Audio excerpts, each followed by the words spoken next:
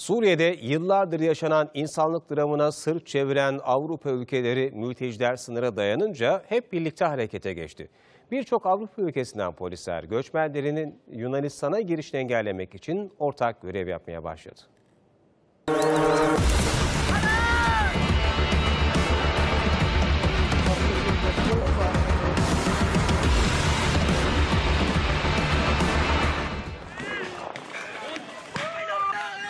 Avrupa girecek yerleri olmayan mültecileri almamak için birlik oldu.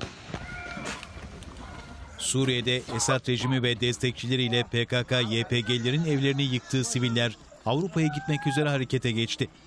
Ancak Avrupa değerlerini hiçe sayan Yunanistan ilk günlerden itibaren göçmenlere karşı insanlık dışı tavır takındı.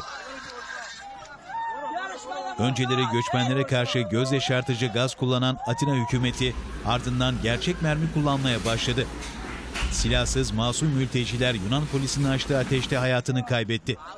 Aralarında bebeklerin de olduğu çok sayıda mülteci de Yunan polisinin attığı göz yaşartıcı gazdan etkilendi.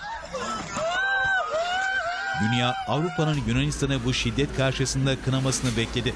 Ancak Yunanistan'ın mültecilere karşı insanlık tutumunda Avrupa ülkelerinin de ortak olduğu ortaya çıktı. Almanya, mültecilerin Yunanistan'a girişini engellemek için çok sayıda polis ve zırhlı aracı Türkiye sınırına sevk etti. Ayrıca Polonya, İtalya, Slovenya polislerinin de Yunanistan polisleriyle birlikte Yunanistan'da görev yaptığı ortaya çıktı. Avrupa'nın farklı ülkelerinden polislerin Yunanistan sınırına mültecileri engellemek için konuşlanması büyük tepkiye neden oldu.